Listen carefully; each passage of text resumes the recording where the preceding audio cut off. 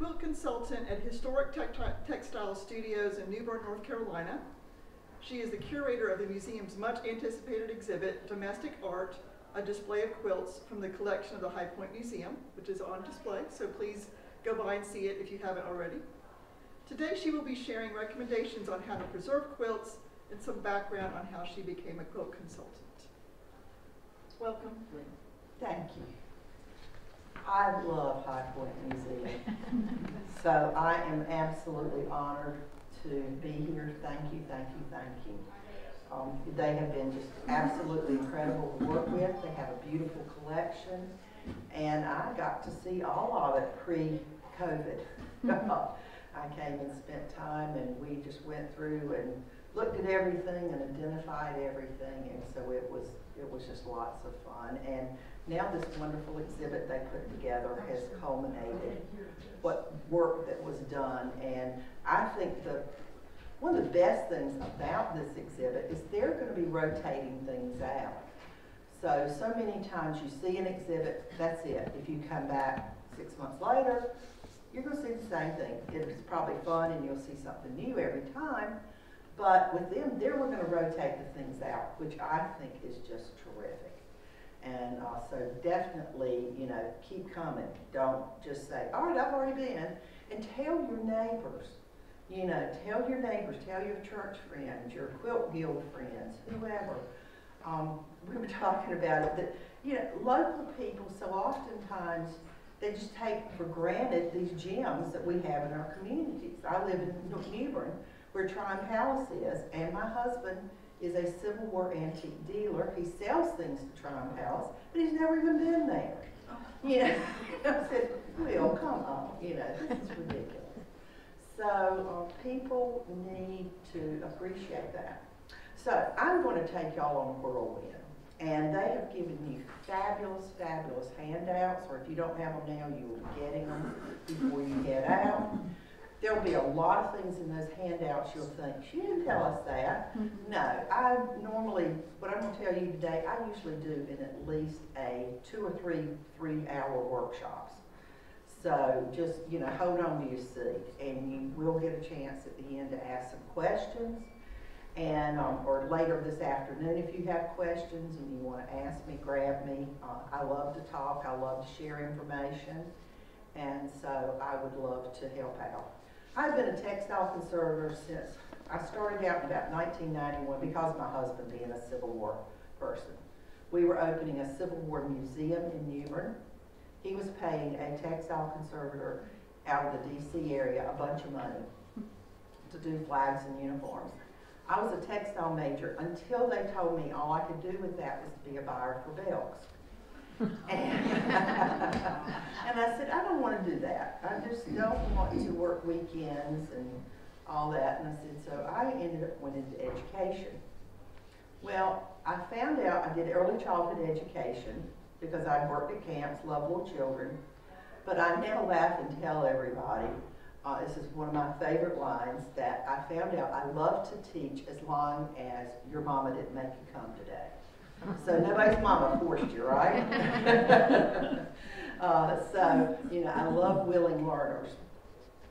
So that is kind of, so then I ended up doing lots and lots of different things. So, but with the textile conservation, Will said, you need to learn this. So I started taking workshops all over the United States. In the summers, we would go and spend a whole week, rent out a whole top level of a bed and breakfast or whatever.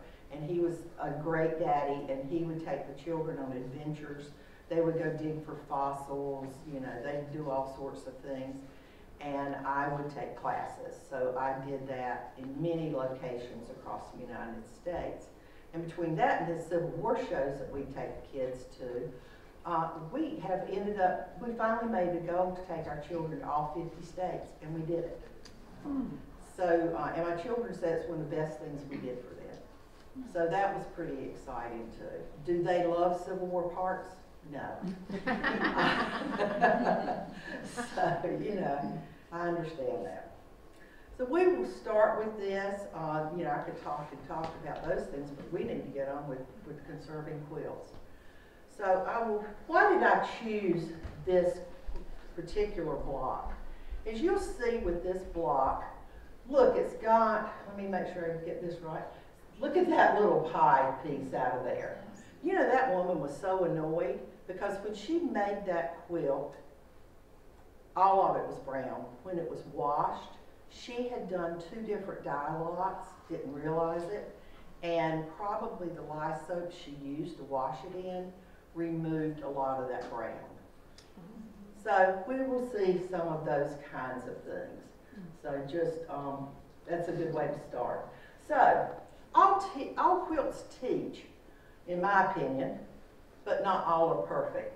And I do not have a perfect collection. I probably own over 200 quilts, but they all, a lot of them have issues because I would rather buy 10 teaching quilts than one fabulous quilt that I can't take or show to people. I want to be able to show.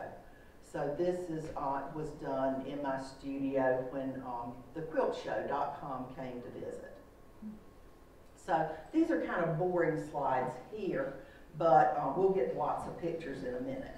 So I've given you a sheet on how to take care of your quilts and how do you know, should I do anything to it? Any of you have a quilt that needs fixing, has issues, problems? Just 1, 2, 3, 4. Okay, all right. We need to know, you know, do you leave it alone? And just as a friend of mine has made very famous in our quilt group, you look at it and you think, it needs washing. Oh, I think I need to go lay down and take a nap. And you wake up and you go, you know what, it looks good. So what is an antique quilt? What's a vintage quilt? Well, antiques are supposed to be 100 years old. Vintage is more, you know, in that time period of 20 past. I'm becoming more and more of an antique. We all are.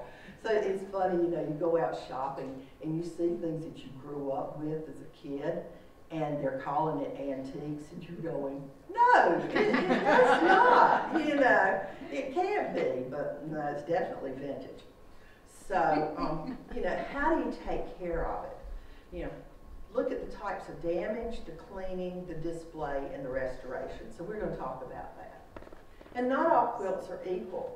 This quilt actually is a quilt that we own, and it belonged to Winston Churchill's great-grandmother, Jenny Jerome, I think Jenny Jerome's mother, who lived in New York. We have a little tag on it and everything that tells us that. So, yeah, this is a pretty special, spectacular quilt. It's called a Palanquin. That's my email address, palanquin@aol.com, because I've been studying these for many years.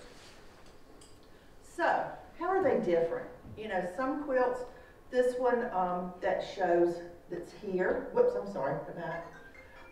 This one here is a very important quilt. It's a North Carolina quilt, and it shows you how the mid United States, Maryland, that area, influenced quilt making in North Carolina.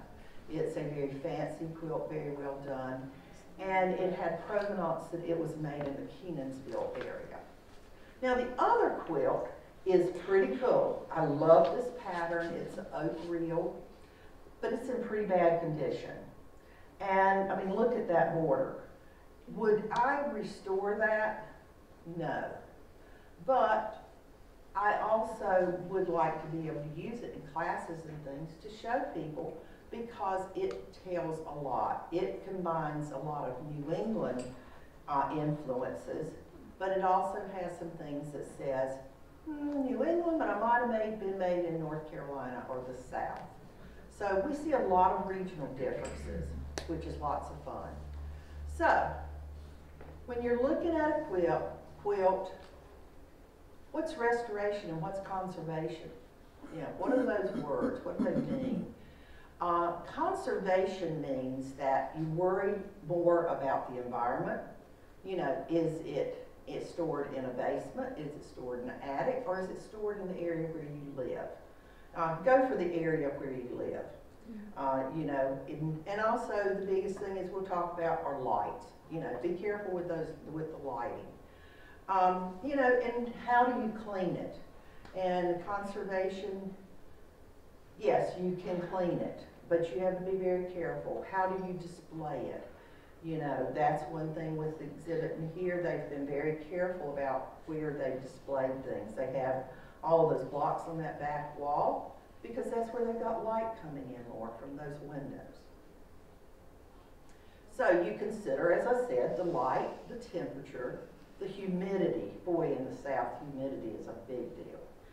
And insects, and then all the dust. So, you know, you might have a quilt that it's not filthy, but it might be dusty. And with that, you would take screening, like window screen, cover the edges with duct tape or something, lay it on top, and then I've got a little red devil back that has high and low, and I love that. So on the low, you can cover up the hose thing with a piece of cloth and a rubber band to hold it on, and then vacuum, and just vacuum the whole quilt. And you'll be amazed at how much will come off, and that really helps it. So with your storage, no extreme damages. If you've parched peanuts, if there's a quilt that is in an attic for a long time, a lot of times it'll turn kind of that brown of parched peanuts. Because you know, you parch peanuts about 200, and these quilts in those attics in North Carolina, some are about 200 probably. So it will deteriorate the textile and darken it, kind of cook it. So be careful with your storage containers. I'm sure all of you are thinking, is plastic okay? Well, plastic is okay in some cases. If you're storing them in bins or other things of plastic, wrap them in white cotton sheets or unbleached muslin, and just don't have them up against the plastic. So that's one thing. And with folding, be careful with that. I tell people, you know, we just had daylight savings time change. It's nice if you could refold your quilts every time daylight savings changes, to keep from having the same folds every time. I call it crazy thirds or crazy fourths, you know, because if you do it half every time, you will see quilts. I've got this brown quilt over here. You've got super damage all the way down that middle, all the way there, because it was folded over and over and over. So there's what I said. You can use acid-free paper. It's not totally necessary, but it's good, but muslin's also good. Now, if you're cleaning it, you know, I'm talking a little bit more well, I'm talking about the vacuuming. I'm talking about, you know, putting it outside and letting it air, or you're going to wash it. You know, look at the stability of the quilt. Is it really going to hold up? This one at the very end, I really have got to wash it. It just smells bad. And I've aired it out. It still smells bad. But there's some areas that I think if I did wash it, even in a big tank or something, it might start coming apart. So what I'll do with that is I will stitch tulle. I'll just do tulle over it and those damaged areas, and make sure that those areas stay really nice and, you know, sturdy. You can do some across, you know, just make sure it does that. I do Civil War uniforms, and I worked on a Civil War uniform that I covered the entire uniform in tulle to make sure that when I was moving it, because if something is wet, it gets much heavier. So that's when you do, and if you've got kind of rotten threads, that's when they start popping away. So you can use a little clothes brush, you know, those red things. You know, in some cases you can use those, and they do a good job, and you'll get up all sorts of things you didn't realize you had. But don't wash it in the washing machine. I had a woman, and I can't tell you all the tales I want to, because we'd be here a long time. But I had a woman call me recently, and she said, "What you know, that piece of silk you told me that you and I talked about 6 months ago?" I said, "Yes." She said, "And you told me that you couldn't help me right then." But she said, "But you said it would be okay to wash it in the washing machine." But I did, but it really messed it up. And I said to her, I said, "Ma'am, I don't mean to be disrespectful. I did not tell you to put that in the washing machine. And she said, well, I put it in a pillowcase. I said, ma'am, you still shouldn't have done that. And she brought it to me, and I could have cried. But I was kind and gracious to her, and I kind of patted her on the hand, and I said, we'll work on it. So it was something her daddy had gotten in World War II. But don't, unless it is, 20th century, really, really super shape, don't do that. And don't dry clean. Dry clean's a misnomer. It means they are using chemicals. So, I rarely dry clean anything. I did do some Coast Guard uniforms that were from the 50s and 60s that were wool. I have done that for dry cleaning. Otherwise, I've never done anything for dry cleaning in the 30 years. And if you really don't know what to do, call me, send me some pictures to my email address and say, this thing is filthy, what do I do? And I'll get on the phone and talk to you. So when you display in low light. You all kind of understand that. I'm not even going to go into it a lot. And make sure it's supported well. So they have a quilt here that the back is very fragile, and it would be a beautiful quilt to hang, but you don't want to because you could end up with lots of damage. So they're folding it to display it. And rotate the time to display it, and that's what they're doing here, which is perfect. I unfortunately decided that I was going to hang a quilt in my family room. It's a beautiful quilt, and I hung it for 2 years. I knew better, but I loved it. I was being lazy, and I kept looking at it thinking, it's good, it's good. Well, I took it down, and it was like, no, it is not good. You have, really damaged this quilt. So I got used to it, and it just did it slowly. So be careful with that.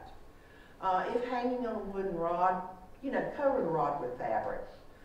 This over here, I actually have a sleeve that I pinned on it, but if I were going to hang it for a long time, I would have stitched that sleeve that I made. It's like a cloth tube, and just stitch it on in the back. And any wood you're putting it on, make sure you kind of polyurethane it well, but also put a piece of cloth over it if you're not doing the tube. And watch your traffic. That's one thing. Don't put it someplace that people are going to hit it with their watch in the ring every time they walk by. Now, is it rare or sentimental? Is it worth the time and the energy and the money? Will it require cleaning? And how will it be stored or displaced? And most of all, can you honor the quilt maker? Would that quilt maker come back to haunt you or love you? So I think that that's one thing you consider. And I will tell you very quickly, I had a man come to me.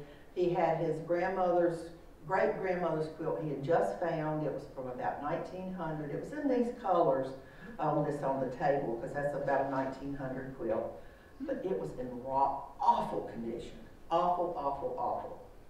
And I said to him, I don't think we should do anything with that. I said, look, you can fold it, and it'll look really nice this way. Put it on the shelf, you're good. Oh, no, he wanted it, he didn't want those torn places in it. He was a dentist, he had to fix everything. And so I said to him, I don't think so. He said, well, how much is it worth? So I said, maybe $25? And he said, well, now how much are you going to charge me to do this? I said, well, I'm going to charge you at least $500, and I will only work on it when I have nothing else in the entire world to do. You can tell I didn't want to do it, because it was gone. It was gone. And that man said, well, then how much it will be worth? And I said, then it might be worth $50. And he said, it wouldn't be worth at least $500. I said, nope, it's still an old ratty quilt that's falling apart. And I said, I know it's special to you. And I said, I appreciate that, and your great-grandmother would be tickled to death. I said, but just look at it and enjoy it. Well, he was determined. So I said, okay. I was so mad at myself, I bet I made $1 an hour on that art. Because I would stitch 2 seams and 4 would come out. It was rotten thread, and it just kept popping and popping and popping and popping. and the fabric had been washed so much, it would tear. So anyway, I learned a great lesson with that quilt. So there's sometimes you just honor that quilt maker by folding it on the shelf. So, the restoration process. So who can move forward with it? You know, how are you going to do it? And what percentage needs to be done? A lot of times I will take safety pins and, you know, take a little piece of paper, usually paper towel because it's not real abrasive or anything, write a number on it and keep putting it on the places that are damaged. And if I end up with like 40 or 50 pieces, then I say to people, do you really want this done? But it could be a very historically significant quilt, and so then we'll say, yeah, we're going to work on it and see what we can do. And sometimes you do just put netting over it. Other times you try to find a textile that is compatible with the quilt. So here, will it look like a chain fence around a log cabin? You know, don't go down to Hobby Lobby and you got a quilt that was made in 1860 or 1880 and you go to Hobby Lobby, well, that's pink fabric, so I'm just going to put some more pink. You know, this pink fell out, I'm going to put some more pink. No, don't do that. Talk to me. I've got a lot of fabric, I'll share. So, and it once more is the quilt maker being honored. And what is the fiber? I do textile analysis with microscope to determine, is it cotton, is it wool, is it linen. So the steps would be, isn't this a fabulous quilt? Yeah. This is made in Snow Hill, Greene County area, Eastern North Carolina. It's owned by my friend Jan Willis. She met my son and she said, I have a quilt that your mother wants to steal from me. And I said, yeah, that's exactly it. I said, don't turn your head. So I love this quilt. It's very vibrant, very unusual. So, but if I were going to restore this quilt, which it doesn't really need much, I would measure it, I would photograph it, I would take notes, I would figure out what threads would be appropriate, what fabrics would be appropriate, decide if it needed cleaning, and then record the history. So I take a lot of notes, do a lot of work like that. So restoration projects, you say, it depends. You know, what's the fabric like? Can I find the fabric? You know, is it a historic, sentimental thing? I study these plaids, and I don't even have time to tell you about that, but I still study North Carolina produced plaids. And I have done this research since 1995. If any of you have a quilt that has any plaids that are similar to this, that look kind of like homespun, let me know, please, because I do lots of research on these. They started out being made in Alamance County, but then it spread across North Carolina, and North Carolina became one of the largest plaid producers by the end of the 1800s. So these were family quilts, so yes, they were important. This was my great-great-granddaddy Jack's rocking chair and pictures of my family that I did a small exhibit. So, this is my studio. This is me working on a Civil War coat. I do a lot of work on Civil War Union and Confederate, and I do use a microscope, a bioscope and a regular microscope. Bioscope for determining the weave of the textile, microscope more for the content.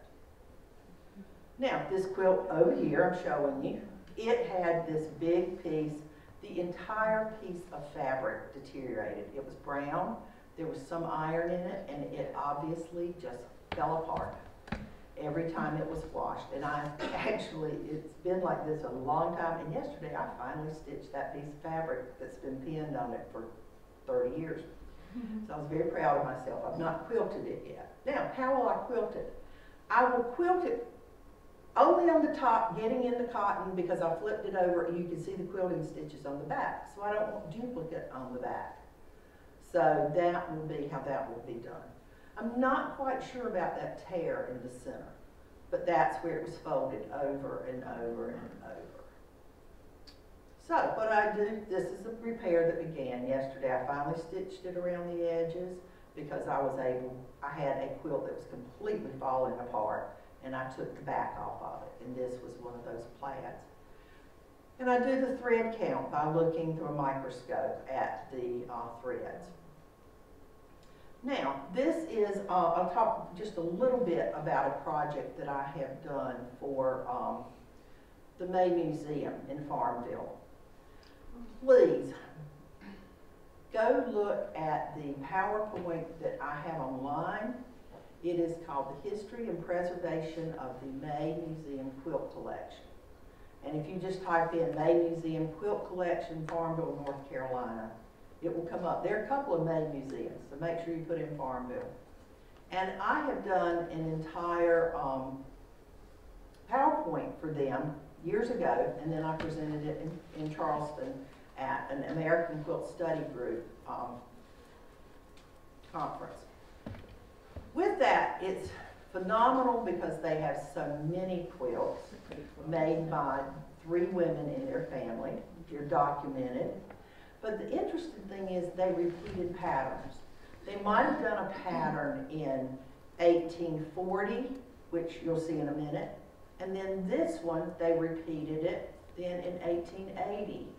So they were repeating patterns but with different fabric, but then also you're able to see some of the fabrics that are in one quilt, they're in another quilt, another quilt. They were general store owners, so that's how they could have so much fabric to repeat. So this is what they copied to do the other one, and it is signed Tabitha May. I thought it was Tabitha, but they corrected me, it's Tabitha, and 1842.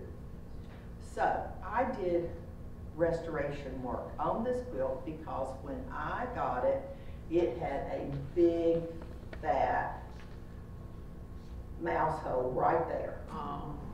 I mean, it might have been a rat. I mean, it was that big. And that's where your eyes went to immediately. But as you'll see, they used that same Morning Glory fabric over and over and over. And that was what I was repairing. It had a lot of that Morning Glory in it.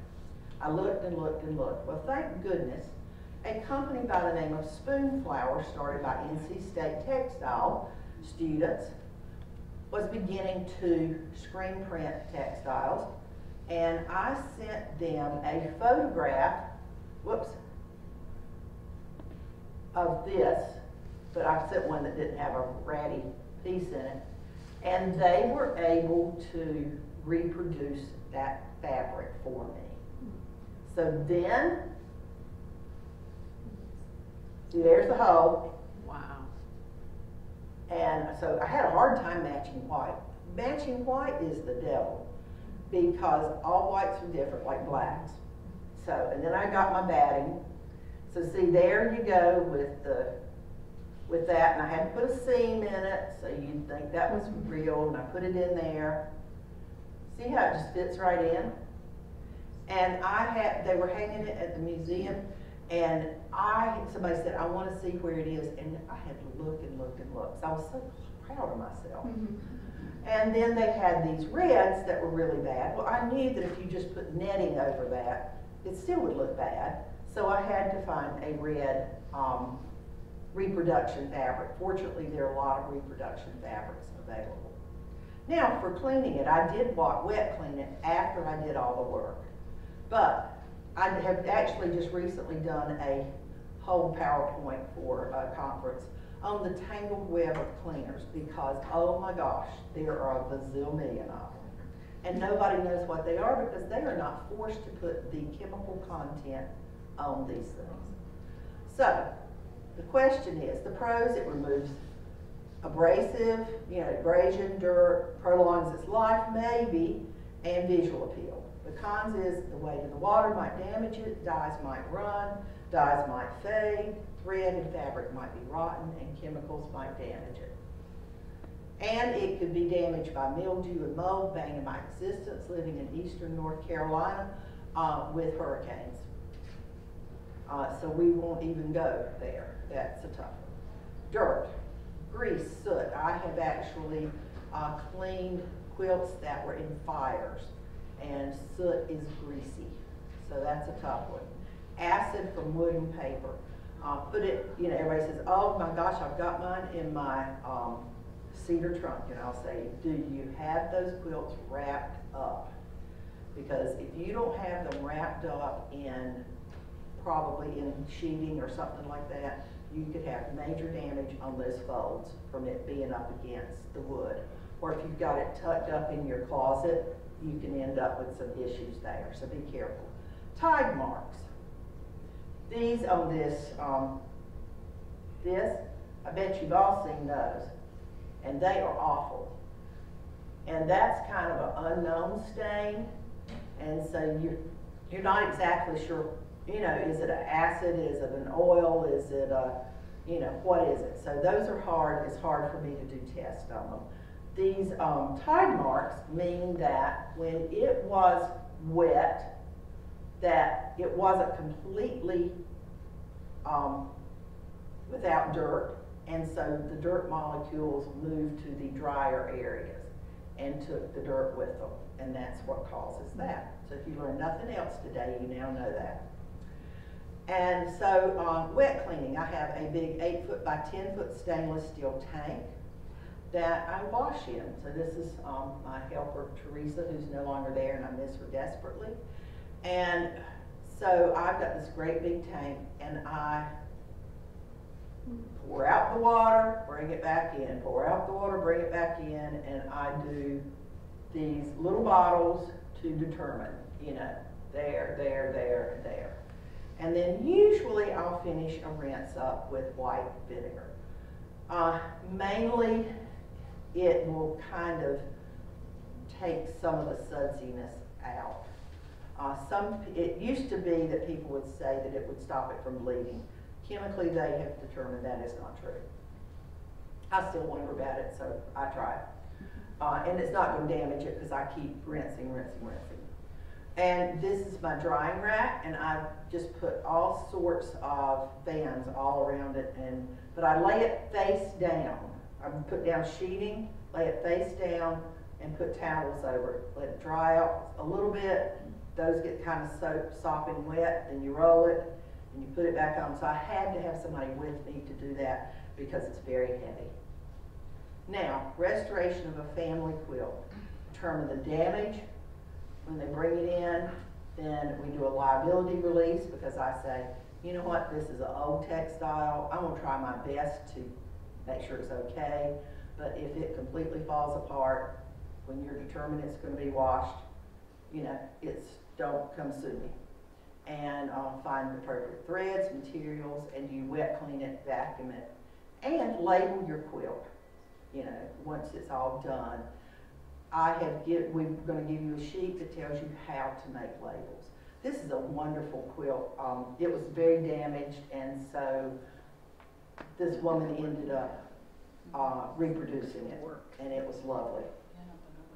Now, this is a quilt that I worked on for a lady in Zebulon. It was a family quilt, and it had lots of damage. But she was very, very sentimental about it.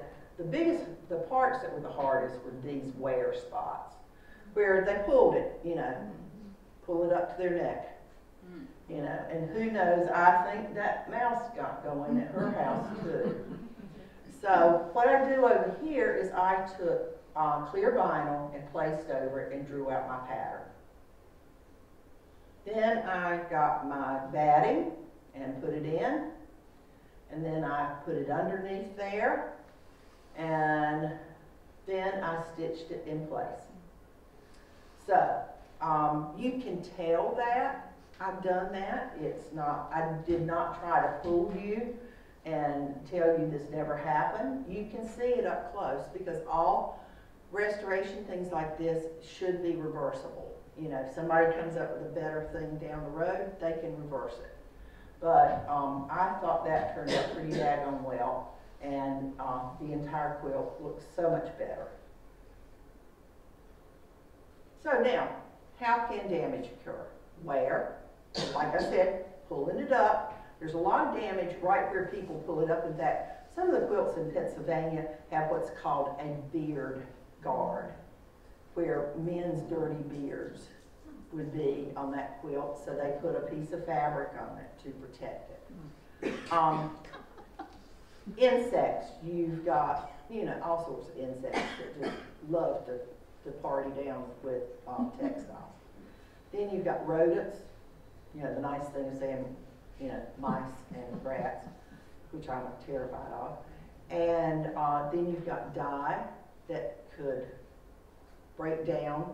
The synthetic dyes that were created after the 1856 is when Perkins first found a mauvine, which was a purple, and then that's when the synthetic dyes took off. And by the turn of the century, there were a lot of synthetic dyes, but in the process, you had ended up with some real issues. And it can be damaged by fire. Charles B. Aycock's workplace was caught on fire, and I did work on 2 of their fire quilts, and that was a challenge. Flooding, that's a whole nother issue. So I went backwards, sorry. And this brown quilt here is lovely. Unfortunately, all of those stripes are tears because the brown dye has broken it down, so every time I move it, it tears some more. The only way I can deal with that is to I will eventually put netting over that and just to at least hold it in place.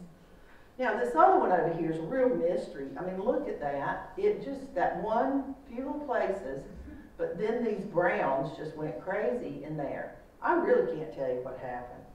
So with that one, I would just tell people, you know what, my hands don't look as good as they used to. I call it experience. So let's call this experience and leave it alone. Silk crazy quilts. Anybody got a crazy quilt? Is it messed up? Do you have any tears? You're lucky.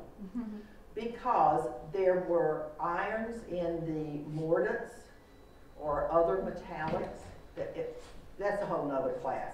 But anyway, they're metallics. They ended up breaking down these silks. Silks became extremely popular after the 1880 World's Fair or 75 World's Fair in Chicago. And people just were making them. It's also a way of a woman saying, you know what, I have got some money now. I've probably got maids taking care of my house. And I don't have to be bothered with those cotton quilts.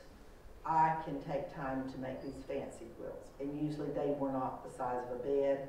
They were more like a lap thing. Oh, and let me say that. I've left this one out. This is not a history lesson, but don't believe this tale of they started quilting because in the early pioneer colonial days, because they didn't have any money and they cut up their fabric to turn it into quilts. That is a total myth. They did not. It was wealthy people who started out quilting in Europe. And this was their way of showing they had money. A lot of times in their inventories, their textiles, their drapes, their coverlets, things like that were valued much more than their furniture. So it was really not until the early 1800s with the mechanization of the spinning jenny, and then all of a sudden now you've got these big, manufacturing companies that are making textiles, until that's when it got to the place that it became popular.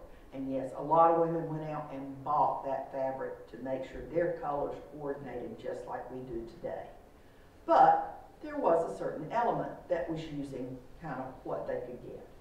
So you got a mixture there. So if anybody says, oh yes, that's not how it started.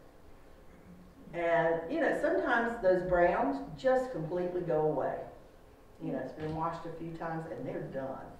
And so that's difficult. This is a case of, there really are some blocks. This block is very similar to that one on the right over there, but this just completely faded away into nothing. Is that not amazing? So, and I don't even know what color it was. I could maybe open up a seam and look and find it under magnification or with a microscope, but that's the only way. And so sometimes those dies just, they were done, they were gone. But then over here, they're beautiful. And this is the exact same quilt. Now, this is an example of, can I use OxyClean and get everything real bright and white?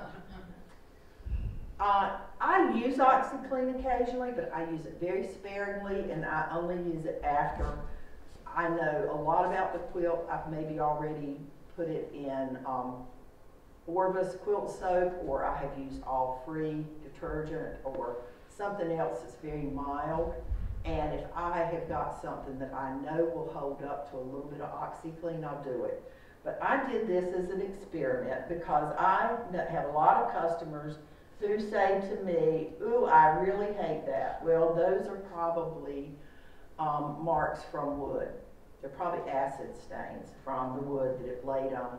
And these blocks are probably about 1840. And so one day I thought, you know what, I'm gonna see if I can get those little brown spots out. Well, I got them out pretty well, but I also, the yellow over dye that was on this to make it green, that's what it did, it made it turn blue. Is that not a great example?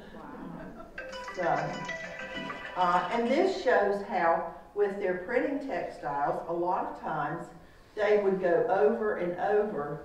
They would dye it red, then they put in, then they would take chlorine and put the little splotches where they wanted to do their lines and flowers, and then they go over with a really dark brown, and unfortunately over time that really dark brown would damage it enough that you end up with chunks of the fabrics dropping out. In fact, I have a lot of quilts that I say they look like they've got chicken pox because the flowers just fell out. You know, you still got pretty red around it because it's turkey red, and turkey red is extremely, extremely secure, but the other stuff is not. So, see that brown? I mean, it just went. And this is an early quilt. This is probably about 1830s, 1840s chintz. That's great, but that went. Now, this quilt is fascinating. This is a baby quilt, probably 1850, and I think that this had a signature in the middle. But over time, I think that the ink that they used ended up deteriorating, and it was a baby quilt that was used, and so they washed it and washed it and washed it, but the other fabric held up really well. Isn't it beautiful? So I reproduced it, and this is a class that I have never taught it, and I really want to. I've got it all set up to go. This is the antique quilt from the 1850s. This is my quilt that I made to duplicate it and using reproduction fabrics.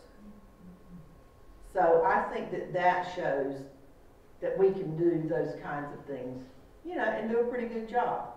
You know, I had to switch out a few things here. My pink here, I ended up doing blue, but it still fits. I just didn't want to keep doing too many of those. I wanted to show the different ones that would work. And the funny thing about it is that's the back of the quilt. So, and this was, we think that this possibly was an abolitionist fundraiser quilt. We don't have exact knowledge of this, but Barbara Brackman says maybe it is. And we think that the women said, come next week to help make these quilts and just bring some of your blocks you've been working on. And I think these were leftover blocks. I had one heck of a time. I never could find this. You'd think it looks like, oh, that's orange gingham. No, it's a very different. It's more butterscotchy. So I put pink in it, because that would have been appropriate for that time period. But otherwise, I was really pleased with it. And I think that's a fun example of how that could be done. And it's a good way to honor it.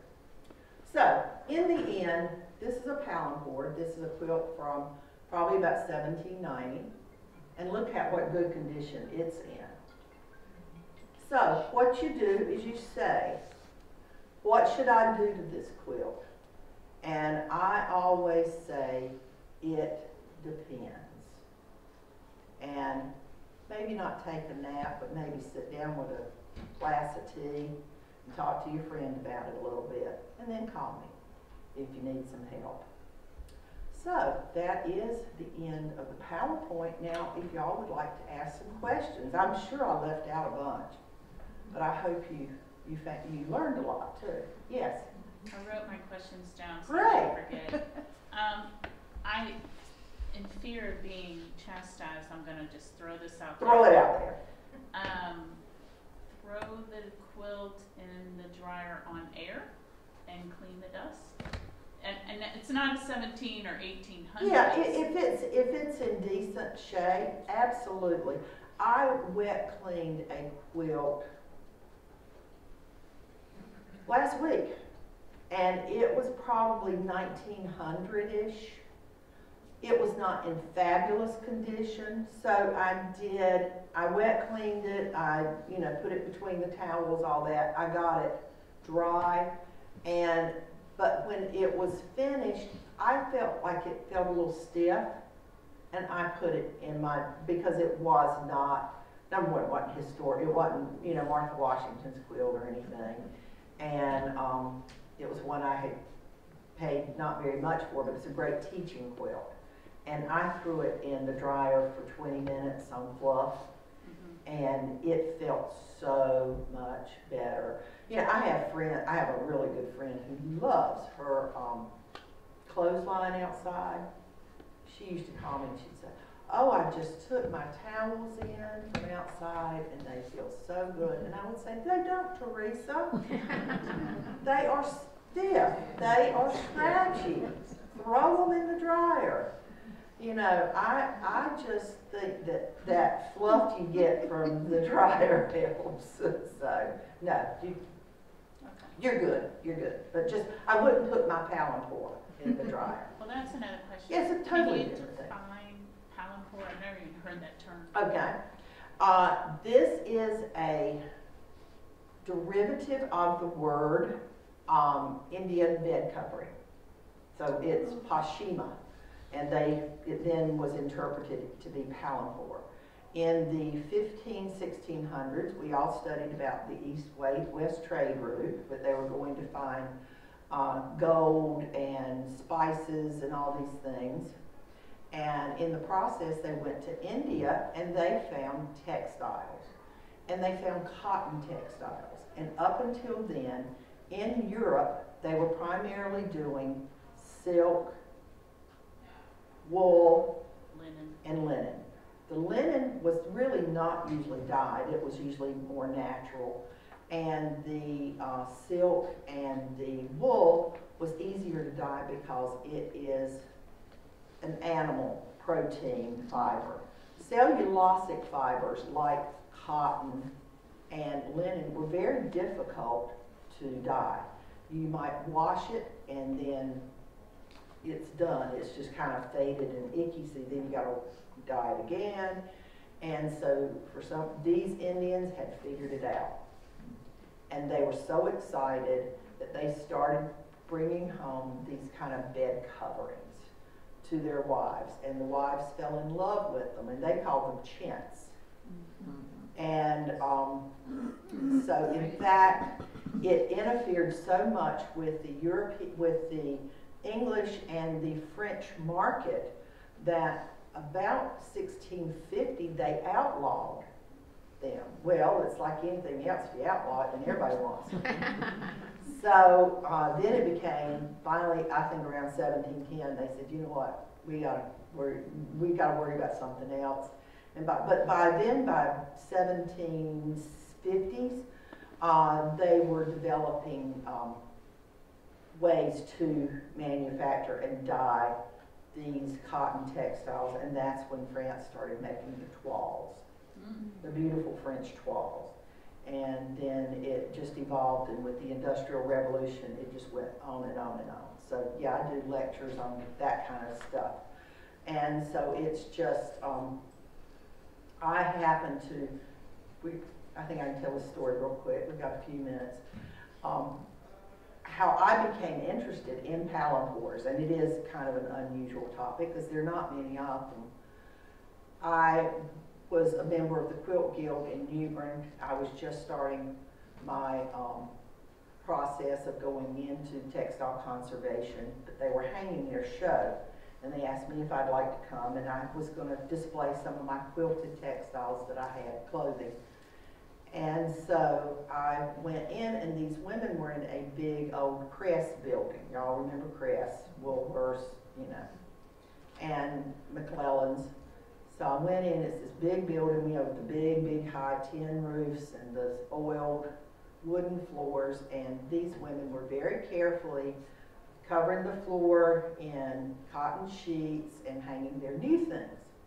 But I looked, and over in the corner, you know, this ceiling is really high. They had two husbands on a ladder nailing this quilt to the wall. So I stood there and hyperventilated for a couple of minutes and, you know, didn't want to cause a scene. So I said, "Why are they doing that?" And they said, "Oh, we do that every year." They said, "That's Harriet's old quilt, and it's big, and it covers up that hole where there's not a door, but that's where we go to the bathroom, and we just want that hole covered over." So here I have visions of these people going all weekend long, pushing that quilt back with their hand and walking in, going to the bathroom. So I said, "Can you please find Harriet for me?" And so they found Harriet, and she was absolutely wonderful. Harriet and I became good friends. She was precious. She said, I said, "Harriet, why are they doing that?" She said, "Well, my dad had that. It was a big quilt in Philadelphia that my family had. They had a very big house, and they used to use it as a room divider." And she said, "I just don't particularly like it. It's just a big old brown quilt." And so she said, so I told them they could do it. She said, "Well, I really like her crazy quilts." And I said, "Well, would you be interested in selling this quilt?" And she said, "Oh, yes." She said, "I'd love to get rid of it." And I said, "Well, you know how much you want for it?" And she said, "I don't have a clue." I said, "Well, I don't have a clue either."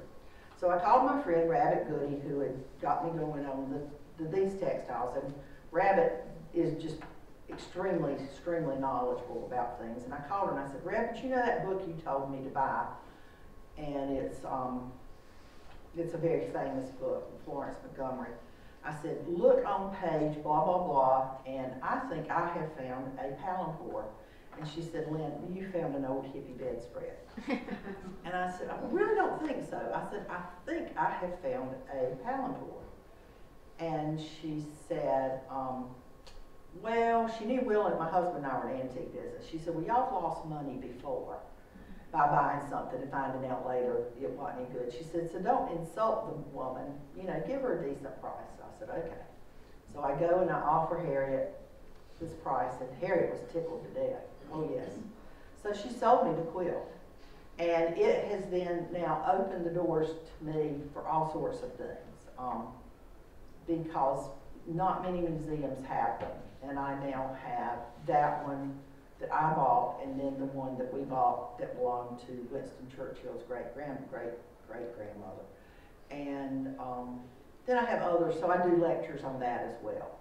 So it was just kind of, it fits into the evolution of quilts. This is quilted. It's quilted in a clamshell pattern. But then they started cutting them out and cutting out that tree of life, and then doing this, and they became a little bit different in their coloring.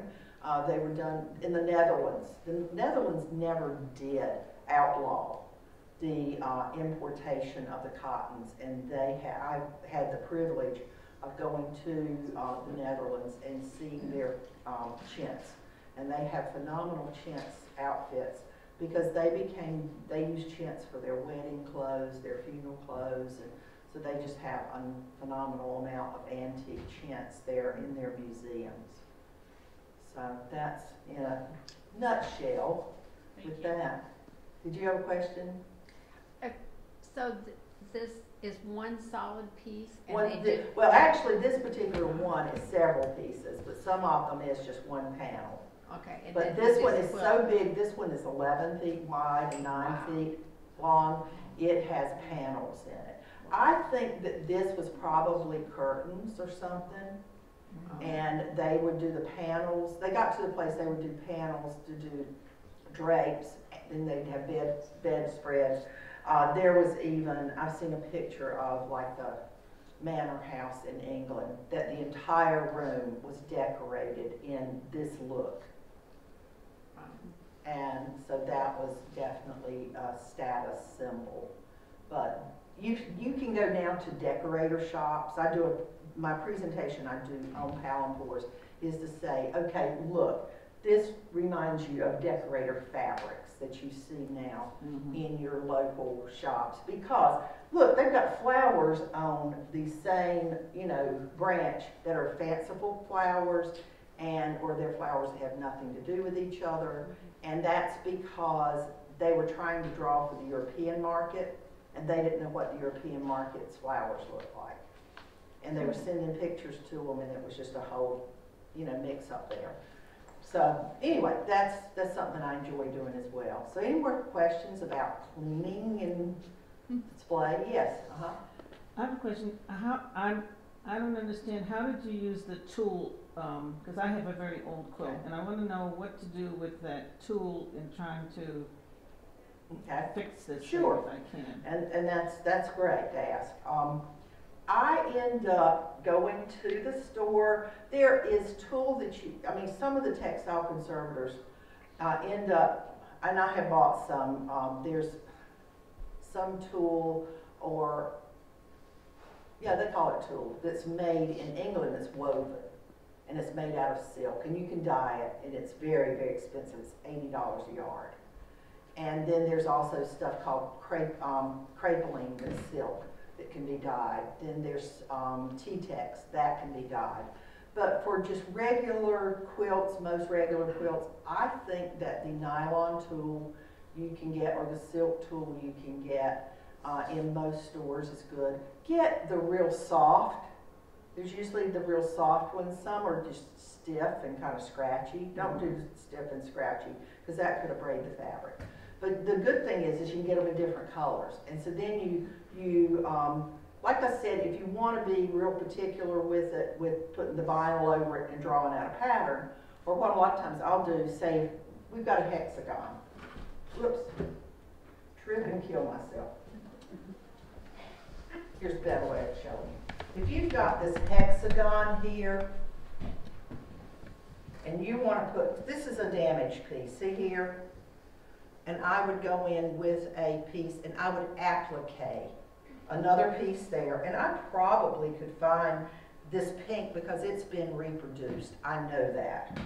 But there's another place that's not. But if it were just kind of slit, and I thought, I'll never find one to match that, then I would take a piece of probably gray tulle if I could find it, and if not, I'd see how black looked. And I would stitch it, big stitches, not tremendous stitches, but kind of big stitches that you're not going to be able to see well around there. And then I would take scissors and very carefully trim it around the edges. So is the tool basically to keep it in place? To hold it in place. And it stays in the quilt? And so then you're putting a piece of, so if I want to match, if I want to do that pattern, so then you're saying to put the vinyl on it to mark it to draw your pattern if you decide. If I were literally going to replace it. If you were going to replace it, yeah. So the tool is just to hold it in place? To hold it in place. While you're thinking of replacing it. Yeah, so it doesn't stretch and move, and it doesn't get abraded more. And you keep the tool in there? Yeah, just keep it on there. And that's why I'm saying that's a good thing about you can get colors, you can get different colors. Okay. And so you would not stitch on top of, you just do the outside stitch? I just stitch around, but if it's kind of a big piece, yeah, I would probably do a cross or something. And just do as much hidden as you can. And we didn't discuss threads. In most cases, I use cotton. Whoops. And I, whoa. See, these are quilts. I can put it up. Okay, you got it. I got it. These are quilt squares that I've picked up at flea markets or whatever. And I buy a lot of these because if I had a customer come to me or I bought a quilt and they said, I've got this quilt, see, it's pretty good shape, but I've got just those 3 or 4 fabrics that just went. Then I've got these that I can then use that fabric. So do you use old fabric or new fabric? Old fabric is good, it's better if it's in good condition, but don't use, you know, ratty stuff, you know, that would be in, that if you pulled it, it would tear. Like you said, old fabric, like when you were talking about how you took the back of one that was an old, that wasn't working, so that's some old fabric that you can probably incorporate Yes, into. and it was in great shape. Okay. But if it had been, you know, not in great shape, then don't use it because you're just putting bad on bad. Right. Yeah. Okay. But, you know, I mean, look at this. This is crisp. This is a top that has never been washed, never quilted. And so that fabric is very crisp. And if there were just a few chunks of it, then I would definitely use that in something. And there's a big controversy right now. There, young girls love coats and things made out of quilts. They're cutting them up. There's recently been a big article in the New York Times. How do I stand on this? My personal opinion is if it is a really, really nice, good condition quilt, I kind of want to cry. Yeah. But if it's got, like this one over here, if it had a few more pieces that weren't good, yeah, I'd consider it. Or I would consider making it smaller and making a baby quilt or something like that. So I think at times there are some quilts that, yes, you're kind of honoring the quilter by, you know, helping their quilt continue. Because if it were in really bad shape, say in one corner or whatever, then for it just to be folded up and put away, it's going to end up at the yard sale That's for what I thought $5. about doing with this old quilt that I have. Do I use it in another way, or do I try to fix this one that I have? And you just decide, you know, or had you rather just fold it and be able to just see the good parts? Right.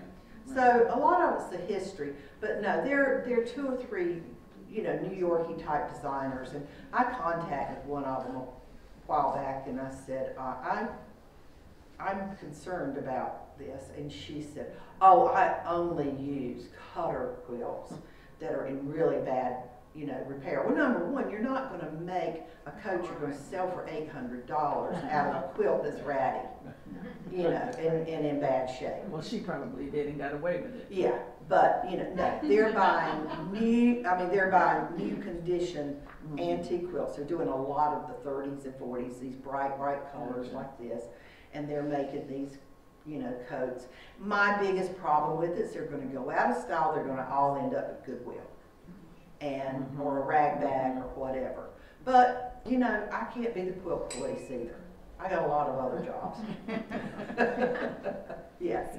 Well, I've wondered about that too, and you're probably the only person I've ever met that's really in the position of being able to answer this question. Okay. But aren't there just like a ton of quilts nobody cares about anyway? Like nobody cares, nobody wants it in the family, and they just sort of get pushed to the side, sent to Goodwill, sent to a yard sale, blah, blah, blah. I mean, I do kind of wonder, like, and honestly, How many quilts can you have? right, and I go online, and there's a lot of ugly quilts. Yeah, there are.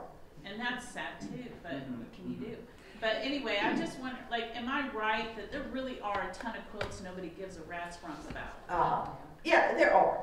And so that's why I said I can't be the quilt police, because there are so many factors. Now, have I got time to tell about this one? Oh, tell about that one. Okay. You want to come help me hold it up? Oh, yes, sure. Okay. This is a quilt that nobody, as she said, will give a rat's rump about. My husband said to me, this man is coming, and he drives a motorcycle, and he has one of those little carriers on the side, and he's going to have it full of quilts and things. So you need to come over here at noon, and he'll be here. So I showed up at noon, man had already been. And so I said, did you buy anything? You know, you didn't call me. And he said, yeah, he said, but it was pretty bad. He said he had a whole bunch of crocheted afghans, and he had about 5 other quilts that were not so hot. But I went ahead and bought them anyway, because he drove so far. So we laid it down. And I said, oh, well, let me see them, let me see them. Well, I brought out the quilts, and they were in pretty bad shape. So the crocheted afghans went immediately to the homeless shelter. And this one, though, intrigued me, because later, after this, you can come up and feel of it. I don't care. Is it the prettiest quilt I've ever seen? No. But it feels silky, stretchy. And I thought, what is that fabric? It reminds me of something. So I just hung it up on the banister to my studio's upstairs. So I hung it on the banister. And I would just go up and down and look at it and think, what is that? I just don't know. It's just so familiar. And it could have been 2 months later, I don't know. One day, you know how that light bulb in the comic strips, well, that was my light bulb. And I went, oh my gosh, it is, what do y'all think? T-shirt. No, look at that. What do y'all think it is? Look at these little humps here. There are 2 or 3 others. There's 2 up here, 2 up here. It's socks. Oh my goodness. It is socks. Any of y'all, did y'all have grandfathers who wore those silky socks that they had to wear the garters to hold them up? That is what these were. And this quilt came from the Burlington area, Greensboro area, and what were y'all famous for? Socks. You made a lot of socks. And this, I'm sure, was socks that were probably damaged. And a lot of people say, Friday afternoon, they'd have this big bin and the women could go get the shirt cutaways, the whatever, the remnants that were no good from that week. And they would make quilts. This woman was at a sock factory, or her mother maybe it was a daughter who brought them to her mother, and her mother was tickled to death with whatever she brought, and she turned it into a quilt. Think about double knits, they did that. But so historically, this is now a fabulous quilt.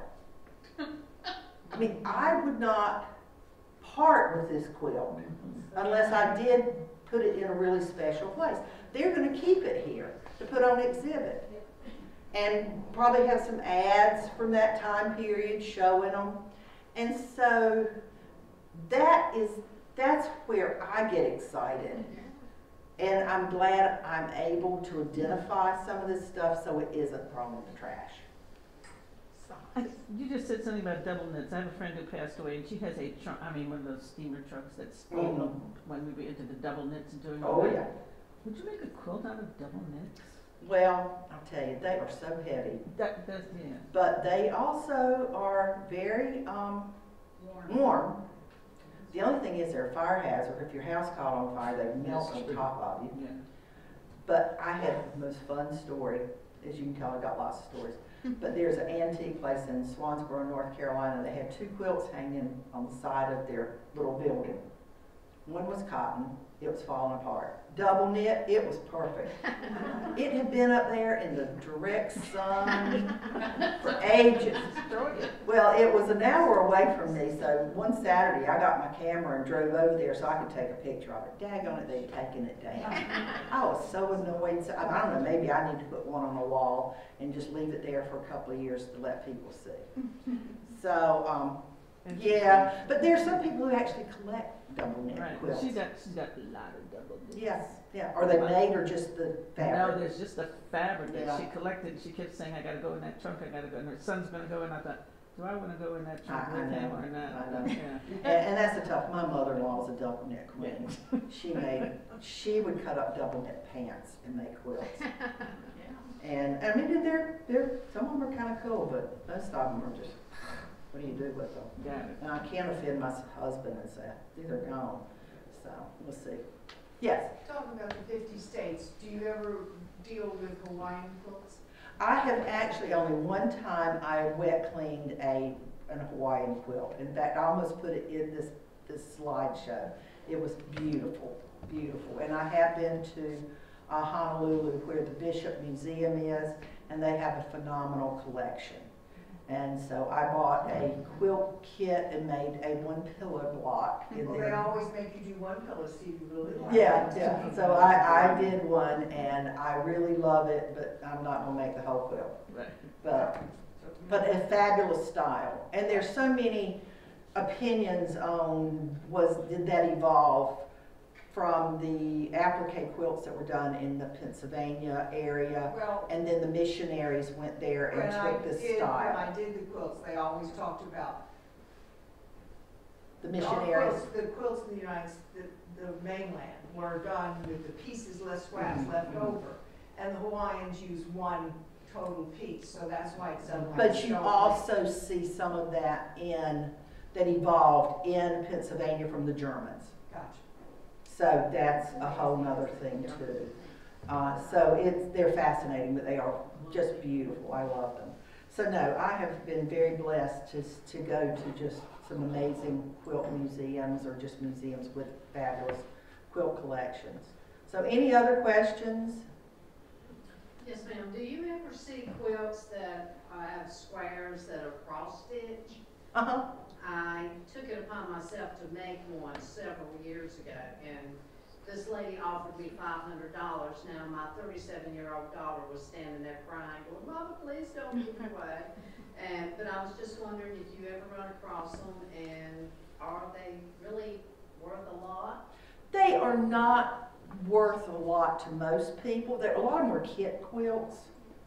Now, I actually did one that was sort of a kit quilt for my nephew when he was born, squares, and I did cross stitch all the Beatrix Potter little characters. But I'm sure it's not super valuable. The quilt values have gone down tremendously. There are a few certain styles that are really good, but a lot of the prices have gone down quite a bit because they have now come out of the attics, come out of the trunks, because a lot of the people who own them are now passing away and the families are getting them. So like you say, yeah, there are a lot. There are a lot out there. I was surprised, well, pleasantly surprised to hear you could put muslin, wrap your quilts in that rather than acid-free paper. Yes. And we didn't talk about folding, but if you were going to fold a quilt, you can either do acid-free paper and make little rolls. And I mean, that's what they do here because they've got a ton of acid-free paper. But I also have made like tubes with the muslin and stuffed it with polyfill. And when you're folding it, you put it here. Whoops. And you fold it over there. Yeah, I'm sorry, I keep jumping around for the camera lady. So you just put it down and fold it so that you don't have those creases. So that's, if you've got one that's really special, that's a great idea to do that.